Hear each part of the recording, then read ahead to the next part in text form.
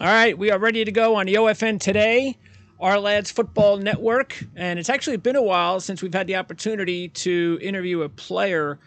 We did a whole lot of that a few years ago. We went away from it, but I'm real happy that we're turning back into that direction.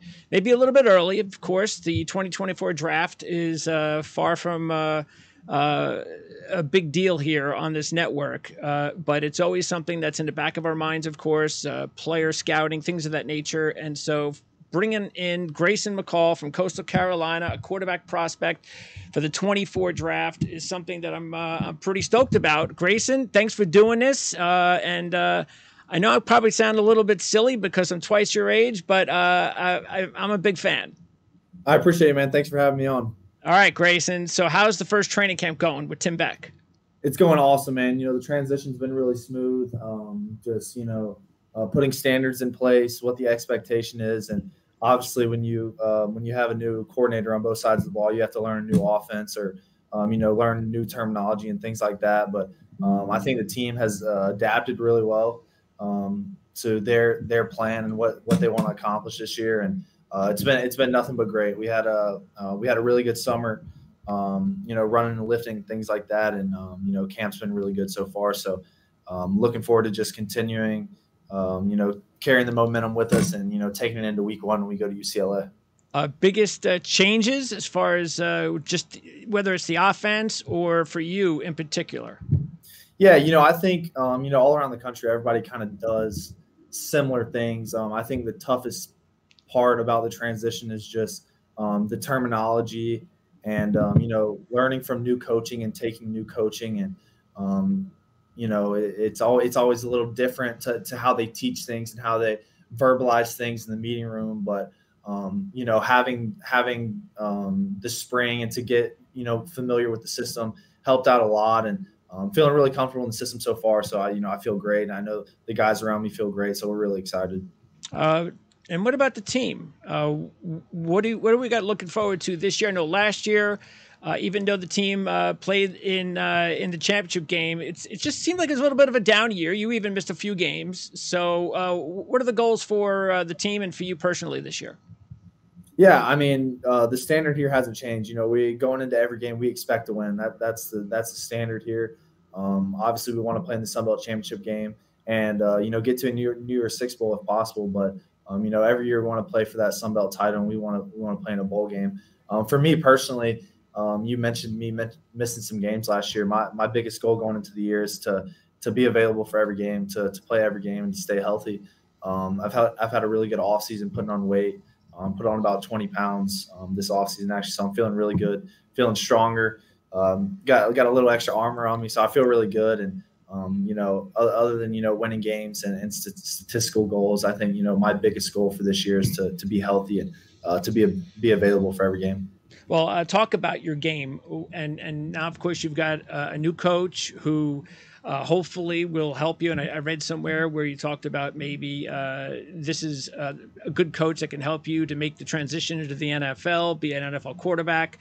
What do you have to do to improve your game? Are you zeroing in on something specific? Not, of course, just staying healthy, which is important, but anything specific regarding your game that you think you have to improve upon to be a really good NFL quarterback? Yeah, I'm always working on different things, but just the mental aspect of things, being able to conduct a huddle and to get familiar with play calls, and that goes into knowing defensive structure and what defenses like to do in situational football. But for me, it's just always polishing the mechanics, throwing on the run, pocket movement stuff. Having elite ball security and keeping the ball in our hands and not putting it in the defense's hands. So, just always trying to polish my game and those little details. And, I think with a new staff coming in and me taking what I've already learned and kind of building upon it by taking new coaching, I think it's been really good. And just trying to make some of those pro throws, when guys are in your face, barreling down on you, hanging in there and making the big time throws. So, I know I've got it in me. I think I put it on tape a little bit. I think I'm going to do a much better job doing that this year as well. Okay. What do you pride yourself the most on as far as what you've been able to do at this point in time? What makes you a really good quarterback and a three-time player of the year in the conference? Yeah, I think when you look at my stats over the past 3 years, it's taking care of the football. I haven't thrown many interceptions in my career. I think 2, maybe 3 is the most I've thrown in a season. And I think that's really important as a quarterback. You take care of the ball. Try not to force things. Obviously, when plays are there, you got to make them. But just taking care of the football, keeping it in our hands, reserving the right to kick, in every drive with a kick is kind of the mentality I take into every game. And just being a professional and making the right decisions, whether that's throwing the ball away or having to tuck it and run it in certain situations. And for me, it's just getting the ball to my playmakers and letting them run. So I would say ball security is what I pride myself on the most, and I think I've done a really good job of that so far. But no matter if it's just 3 interceptions, you never want to throw one. Sure. So that's still tough, but I think I've done a really good job of that so far. Okay. Now, as far as the team itself, you've got a big game coming up with UCLA. Would this be considered your biggest game? Is this the biggest opponent that you've faced on your schedule? I don't know. That's a tough question. I know it's a really big game for us. Just because we're going to play in the Rose Bowl, we're traveling across the country to play a Big 12 team, a Pac-12 team. I apologize. So I think it's a big game. I know obviously we played a top 10 team on College Game Day and have played some really, some good teams. But it's the biggest one for us because it's the next one. Sure. Obviously, it's the first game of the season, so that's kind of going to show us what type of team we're going to have this season. But what I do know is that we're extremely excited. We're going to prepare the best we can, and we're going to have our best players out there to give us the best chance to win. So the standard is to go down there to Pasadena and win the football game and come back and take the momentum into the season. So we're really looking forward to it. I know it's going to be a big game. Obviously, being able to play in the Rose Bowl is huge. Yep. So, yeah, it's going to be awesome. We're really excited for it. Yeah, looking forward to that one. So I read also somewhere where UCLA was a team that was considering your services. Of course, you opted out of the transfer portal. I believe it was January 1st, somewhere around that time. A lot of people thought you were a goner. Coach left. Maybe he's going to follow him. That always happens, right? Usually happens. Talented kid. He's going to go somewhere. He's not going to stay at Coastal Carolina, is he? And yet that's exactly what you did. You decided to stay. Were you ever seriously close to leaving? Yeah, I definitely had thought of it. Going into the transfer portal was pretty much just me wanting to do it the right way. And, I had teams reaching out and I had opportunities that presented themselves. And I felt like it was the right time to do it when Coach Chowell announced that he was leaving, just so I could explore what other opportunities I had. And, whenever I found out that Coach Beck was taking the job and, being able to sit down and talk with him was huge for me. Coastal Carolina and Coach Beck and his staff were recruiting me just as hard as any other school in the country. So when it came down to it, I never really wanted to leave. I knew I wanted to put myself in a better position to excel and get to the next level. Sure. But after sitting down and talking with Coach Beck and, the type of quarterbacks he's developed, the places he's been, it was really inspiring to know that, this guy could be my head coach. And obviously he was a quarterback coach and called the plays where he was, but now he's a head coach. So it's almost like I have 2 quarterback coaches. It's awesome. But, I never really wanted to leave. I love this place. I love the guys in the building, the community. I just love it. I love it here. And I knew I would have regretted it if I left. So, confident I made the right decision, really excited about being here with this staff and kind of having a fresh start. So, yeah, it was, a tough decision, tough couple of weeks there, but, really excited and really happy about the decision I made. Well, I got to tell you right now, I've been following coaches a long time and at the next level and what they look at as far as college kids, and loyalty is a big one. I'm sure that's going to go a long way. I got to ask you, when did you first start seriously thinking about the NFL? And I say seriously because every kid, of course, grows up, I want to play in the NFL. Was there a particular point in your college career where you said, you know what, I think I could play in the NFL? Yeah, it happened really fast for me. Obviously, I redshirted in 19 and then won the job in camp probably really about a week before the season opener. And then, once the season got started, we started rolling. Next thing you know, we're 10-0 playing on College Game Day. Everything happened really fast for me. And at that time, I was just a kid out there playing ball, not listening to the critics, what they had to say, what's going on in the media, stuff like that. I was literally a 18-year-old out there just playing backyard football and coming to work every day and just wanting to win. And I think going into it to the off season after the 2020 season, being around some other, really good quarterbacks in college football, and going into that 21 season and kind of having the same type of success, it's like, when I look at the tape and I look at these other guys in the country, there's like, there's really nothing they can do that I can't do. And so it was just a sense of confidence. And when I start talking to scouts and, other guys in the building, coaches that have been in the NFL, coaches that have been around really good quarterbacks, and just hearing from them like, hey, man, like, you can continue doing what you're doing. Like, you have a good shot at this. And, it's just a good thing to hear. It inspires you. And, obviously that's a dream I've had since a very young age. And just to know that there's a slight possibility that I could play at the next level is awesome. And it's been a long journey, but I would probably say, going into that 21 season, I'm like, I think I might be able to do this thing. Yeah.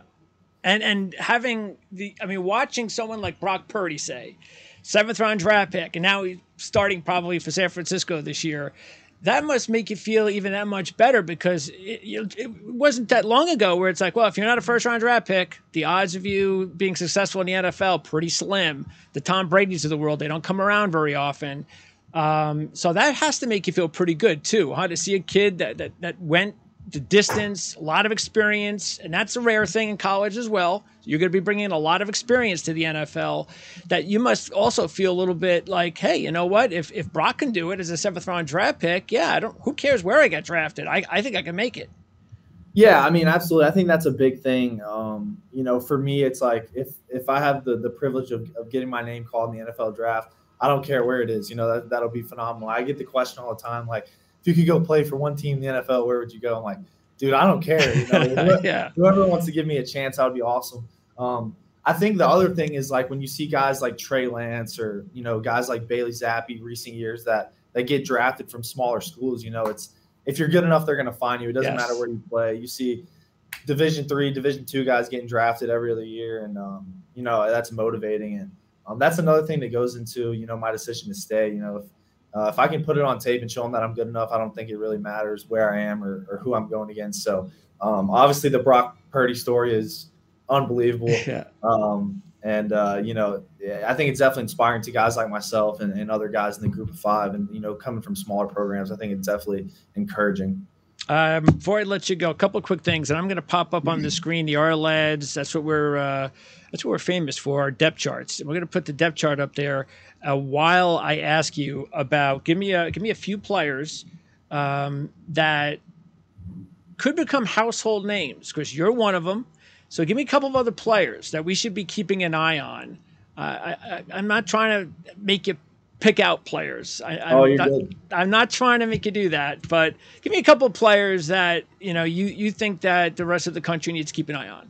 Yeah, I mean, I think a guy that's kind of proven himself. He definitely proved himself last year, coming from a D2 school and having a phenomenal year last year and bringing a lot of guys back. And I think that's Austin Reed at Western Kentucky. I got the chance to meet him at the Manning Passing Academy. Phenomenal guy, really good guy, but you pull up the tape and it's like there's not a throw on the field this guy can't make, you know what I mean? So definitely say Austin Reed. Let's see, and then kind of a bigger name guy that transferred from NC State, Devin Leary, going to Kentucky and playing the SEC. I think he has a great chance of putting his name and solidifying his career and doing something special in the SEC. So I think he's another guy. How about on your team? Oh, on my team. No, that's good. I'm glad you gave me those, but I also want your give me your team. Yeah. Let's see. I mean, a guy that's really stood out early in camp is a corner, a D2 transfer corner.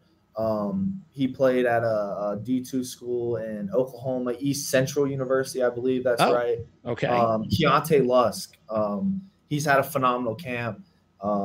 Shorter guy, but a thick guy, strong guy, can move really well. A press corner that can play really good man coverage. Can really play with anybody. So I'm really excited about Keontae. I think he's going to have a really big year. Yeah, I don't even see him on the depth chart. So did he come in late? He did, yeah. He just got here in the summer. Great, perfect one. And how about on offense? A couple of guys that you have had good chemistry with that you think could have a breakout year? Yeah, kind of a guy that's kind of been floating around the surface in terms of, getting mentioned, and kind of he's been right there to having a breakout year the past 2 years. And that's Tyson Mobley. I've seen the kid grow in so many aspects of life, and on the field, he's doing fabulous things for us. Just the way he thinks in terms of route plan, and he really understands spacing on the field, and finding the soft spots in the zone, and then on top of that, he's really fast and he has great hands, and he's kind of developed into a leader in our offense. And I think Tyson Mobley's going to have a really big year. Excellent. Last question before I let you go, Grayson. And again, I appreciate you doing this.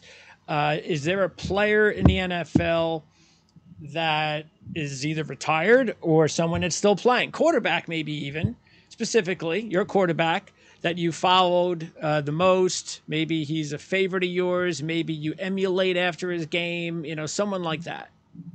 Yeah, I mean, the first guy that comes to mind for me is Jalen Hurts. And I remember when he was at Alabama, and in the national championship game when he got pulled and Tua went in and won the game for him. Yes. The things that stood out for me was just the way he acted on the sideline, and how he went into the presser after the game and had nothing but good things to say about, Tua. And, I've been in quarterback battles like that, and I understand like how things can get awkward, or maybe you kind of downplay a guy. You don't want him to do as good as you because you're kind of competing against him. So, from the jump, I was like, I had so much respect for the guy. And then, I kind of think our play emulate each other a little bit. We both don't have the strongest arms. I think we both have really good feet and timing with the throws to make things work. And I think we're both pretty good runners. I would say he's probably a little better runner than me. But, when things break down and you need someone to make a play and extend the play and scramble around a little bit, I think we have some similarities in our game. And he had a phenomenal year last year. It was really fun watching him. Their offense was really good.